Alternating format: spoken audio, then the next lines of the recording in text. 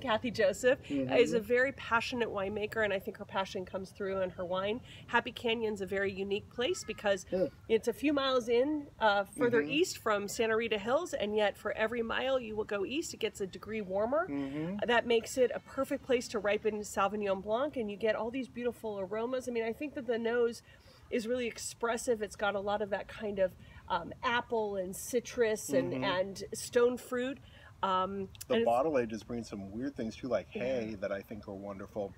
And on the palate, it's exhibiting kind of Bordeaux character. The acid is high but super in check, and it's bringing about more of that old world sensibility. This is wonderful dry Sauvignon Blanc. I think this is really special, and it proves, I think, kind of the pedigree of this vineyard, that it can age a little bit.